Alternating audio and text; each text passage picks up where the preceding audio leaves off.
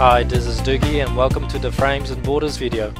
I'm just going to show you the basic function of the frames and how to change the frame borders. The main bar in the middle with the icons and button is what we call the small frame, and we also have the waypoint arrow. You can right click on the small frame to open the large frame, and you can also click on the yellow button to turn on the model frame.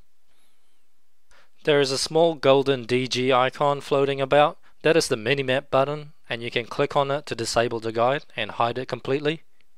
I would recommend putting that by your minimap or anywhere else you feel comfortable, and you can click on it again to enable the guide. There is a couple of options in the settings menu for the frames, which is to lock the small frame and lock the large frame. This is to prevent it from ever moving, and it will stay permanently in place, and you have to unlock it again to move it.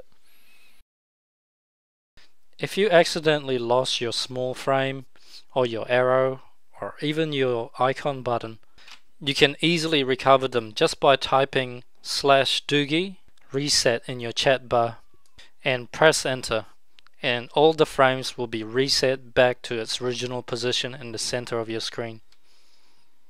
And for those of you who don't like our small frame border and prefer the more minimalistic look, you can untick the small frame border option to remove it completely for a much cleaner look and take up less space in your UI. Some of you might notice that we changed our guide menu system.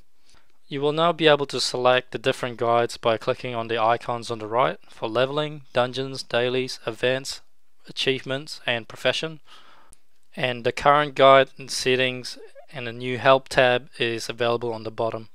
And finally, one of our coolest new features is the ability to change the style of the border. We have included 10 different border settings for you to choose from to suit your own personal style.